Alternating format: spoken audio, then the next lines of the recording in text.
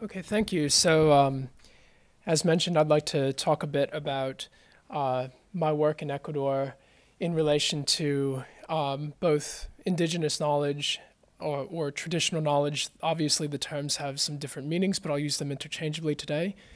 And then also how some of this relates to the Sustainable Development Goals.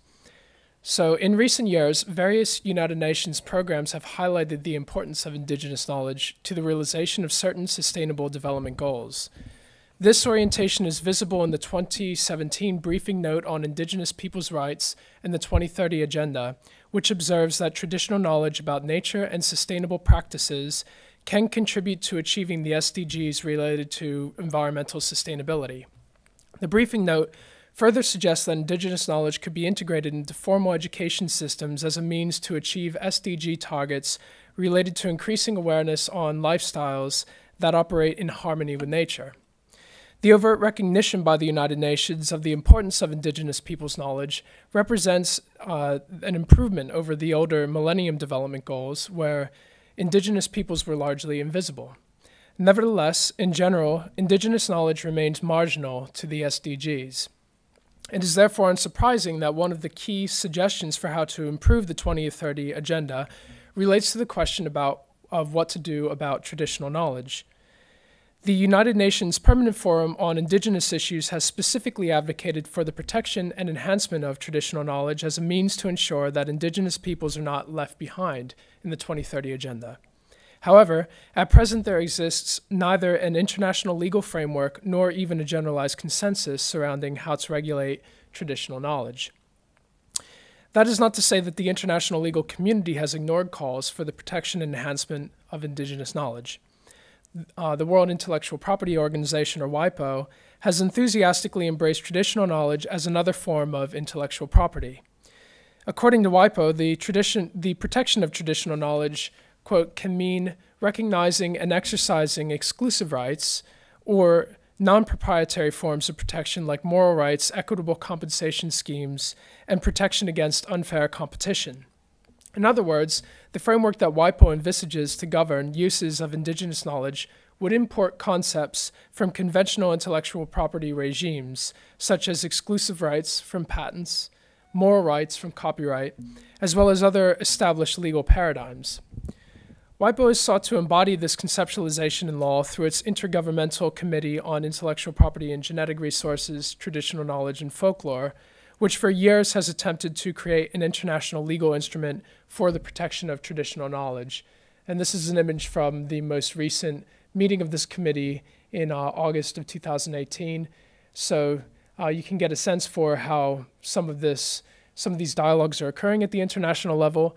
In some ways very similar to a lot of UN type fora, but clearly a bit distanced from a lot of actual indigenous experience, as I'll talk about in just a moment as well. Despite these efforts, at present, no such global framework exists for the protection of traditional knowledge, but this process may be culminating. The Intergovernmental Committee has announced that a draft treaty should be finalized by 2020. However, the formation of this prospective regime has been fraught, and the viability of the voluntary fund that finances the participation of indigenous peoples in the negotiations has been jeopardized on several occasions. And if you see on, for example, the Twitter feed of WIPO, during these meetings, you can see images of all the participants, and they were mostly representatives of state agencies and not indigenous communities. So in the absence of a multilateral treaty, certain regional intergovernmental organizations have created frameworks for the governance of traditional knowledge, usually according to similarly proprietary logics. These include the Secretariat of the Pacific Community, with its regional framework for the protection of traditional knowledge and expressions of culture, and the Swakopmund Protocol of the African Intellectual Property Organization.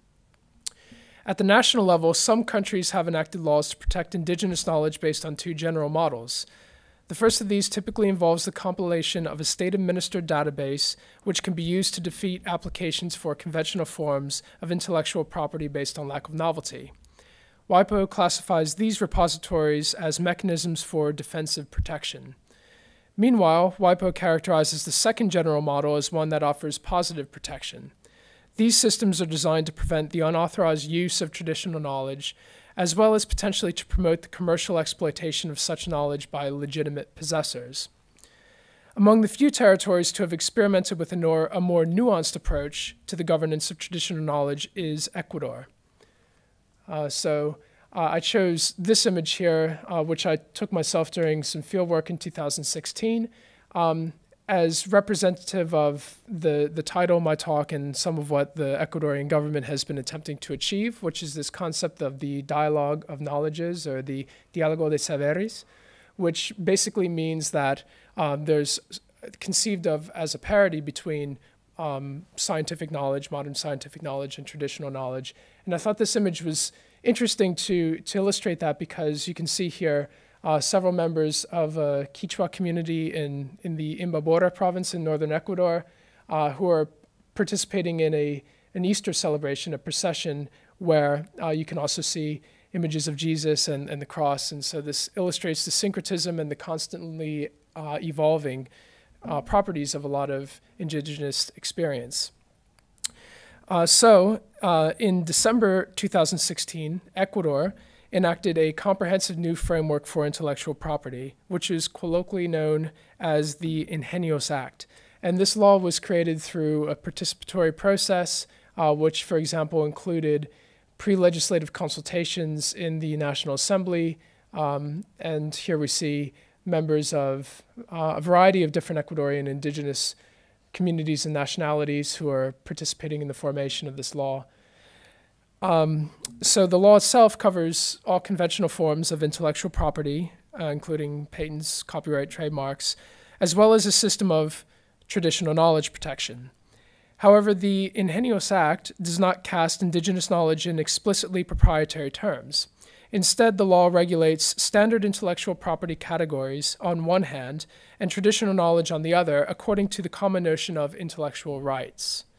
Thus, the Ingenious Act recognizes intellectual property and indigenous peoples' knowledge as co-equal systems for the management of different ways of knowing. Under the Ecuadorian regime, both should be protected in furtherance of, quote, protecting, or rather promoting, scientific, technological, artistic, and cultural development, as well as incentivizing innovation, end quote.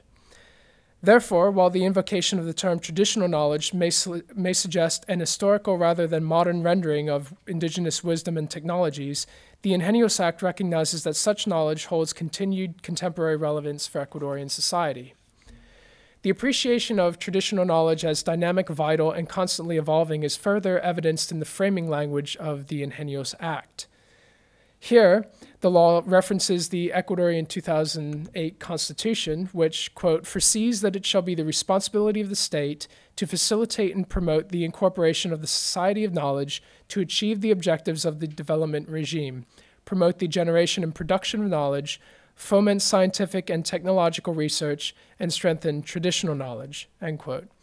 And these are some of the categories or the different types of knowledge that are conceptualized as indigenous or traditional. And you can see it's very broad, really covers all different types of subject matter and skills, concepts, and ways of knowing. In addition to the protection and the fostering of development of traditional knowledge, the objectives of the Ingenious Act also include to rescue ancestral knowledge, which implies that certain forms of knowledge have been lost or at least obfuscated or subjugated, but that such ways of knowing will be important for the actualization of the country's new development regime. The current Ecuadorian strategy for national development in many ways echoes the Sustainable Development Goals. The country's development plan endeavors to realign the national economic objectives according to principles derived from the indigenous Andean concept of buen vivir, which the government has widely appropriated in recent years. According to the current Ecuadorian development plan, buen vivir may be understood as, quote, the form of life that allows for happiness and the permanence of cultural and environmental diversity. It is harmony, equality, equity, and solidarity. It is not to seek opulence or economic growth, end quote. Under this paradigm, the Ingenious Act announces the intention to reimagine the role that intellectual property plays in development. Although governments have long championed intellectual property as a tool for development, the Ingenio system in some ways departs from this narrative. Specifically, development in the Ingenios context is said to mean something other than simply the accumulation of wealth. Therefore, indigenous ways of knowing may attain renewed value, and accordingly the Ingenios Act takes the protection of traditional knowledge seriously. While this in itself is significant, the Ingenios system for the governance of traditional knowledge is noteworthy for several additional reasons. First, the Ingenios Act conceives of rights over traditional knowledge as collective, pertaining to legitimate possessors, not to owners. In remaining faithful to the Ecuadorian constitutional objective of plurinationality, traditional knowledge protections are to be realized, quote, in accordance with legitimate possessors' own customs, institutions, and cultural practices, contributing to the strengthening of their traditional internal structures, end quote. This formulation is supposed to conform to indigenous Andean understandings of the relationship between individuals and their intellectual productions. Second, the Ingenios regime does not operate solely as a defensive mechanism that would provide an instrument to challenge the novelty of applications for conventional forms of intellectual property. Instead, collective rights over traditional knowledge are recognized as imprescriptible, inalienable, and inviolable. Decision-making surrounding the uses of protected subject matter is enshrined as a right of free determination, to be realized according to legitimate possessors' quote, own forms of conviviality, social organization, institutions, and the generation and exercise of authority, end quote. The Ingenios Act therefore provides what WIPO would characterize as a form of positive protection for traditional knowledge, the parameters of which are intended to be consonant with local indigenous customary law.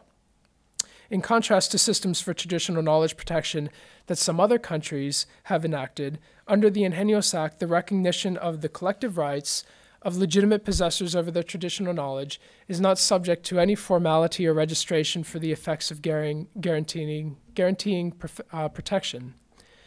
A recently published set of draft regulations to the Ingenios law substantiate this provision by recognizing parallel systems of protection for traditional knowledge, which are comprised of a state-run database, deposit and registry on the one hand, and on the other, community registries administered according to customary law. The draft regulations further stipulate that community registries should be based on locally developed procedures for registration of traditional knowledge, according to customary norms and in the native language of the community. While the Ingenios system operates to empower communities to manage their knowledge according to their own terms, the regime also situates the state as the central archivist, intermediary, and enforcer of Ecuadorian traditional knowledge. And we can see an example of that here in the state's role, that is, in this guide that the Ecuadorian Intellectual Property Institute has developed, which is essentially a manual for how to protect traditional knowledge. So, legitimate possessors in Ecuador are under no obligation to register their knowledge to be protected, but the Ingenios Act does create a mechanism through which the government will administer a confidential and non-public registry. According to this scheme, legitimate possessors may deposit their traditional knowledge in an official archive if they so desire. The stated objective of this registry is to avoid misappropriation, as well as to serve as a record of prior art. And we can see here, this registry is actually, it contains an online tool for the registration of traditional knowledge. So we can see how some of this has also been appropriated and inscribed by the state through an apparatus that's really quite accessible, on the one hand, because it's published online and anyone can access it, but on the other hand is a bit maybe a bit difficult to access for members of certain indigenous communities in the country. So although registration is voluntary, it is notable that in order to receive protection under the Ingenios Act, traditional knowledge must be made legible in new ways to the centralized Ecuadorian governmental apparatus. For example, according to the system proposed in the draft regulations, local custodians would be obligated to submit an annual report to the National Service for Intellectual Rights that would detail the number of traditional knowledge registrations made and the security measures employed to protect this subject matter. It is also notable that the National Service for Intellectual Rights would constitute the entity responsible for undertaking, quote, permanent monitoring of the collective rights of legitimate possessors, end quote, for the purpose of preventing improper access, use, or utilization of traditional knowledge. Overall, the system for the protection of indigenous knowledge imagined in the Ingenious Act may in some ways empower marginalized peoples and their ways of knowing the world. However, the transformation of culturalized communities into subjects of neoliberal government could entail unintended consequences. For instance, Kuhn has argued that, concomitant with the extension of a rights-based framework to protect traditional knowledge, indigenous communities are increasingly configured in politicized economic terms as holders of collective properties that they are, quote, encouraged to culturalize. This has occurred in Ecuador, in part through the incorporation of protections for traditional knowledge into the Ingenious Act. Even if not expressly conceptualized as intellectual property, the doctrinal linkage of indigenous knowledge protections with the copyright, patent, and trademark regimes may also have the effect of translating the contents of traditional knowledge into neoliberal logics. Thus, the Ingenious system may be understood as a new governmental technology through which indigenous and other subaltern groups are encouraged to represent themselves as collective subjects bearing distinctive cultures and safeguarding valuable diversity. In this context, the protection of traditional knowledge may extend novel opportunities to historically marginalized peoples, for instance, through greater political participation or economic access. Yet doing so could also serve to make these groups politically and economically legible to different actors, while also reifying social imaginaries that presume the existence of unified communities that receive uniform benefits from the exploitation of their cultural goods. These criticisms in many ways mirror the challenges of incorporating indigenous knowledge into the 2030 Agenda. To some scholars, the notion of, quote, sustainable development is an oxymoron, end quote. Specifically, even where the 2030 Agenda may be understood as a more equitable system in social, cultural, and environmental terms as compared to the neoliberal economic model, it continues to operate according to the logics of development. In contrast, as Kothari et al. Note, in indigenous knowledge, there is nothing analogous to the concept of development. There is no concept of a linear process of life to establish a before and after state, namely underdevelopment and development. Thus, it may be possible to embody a culturalized form of traditional knowledge in the 2030 Agenda, and to protect such knowledge according to the rationality of possession or property. Yet doing so could risk further diluting indigenous ways of understanding the world that operate as real alternatives to the dominant system for global governance. Thank you.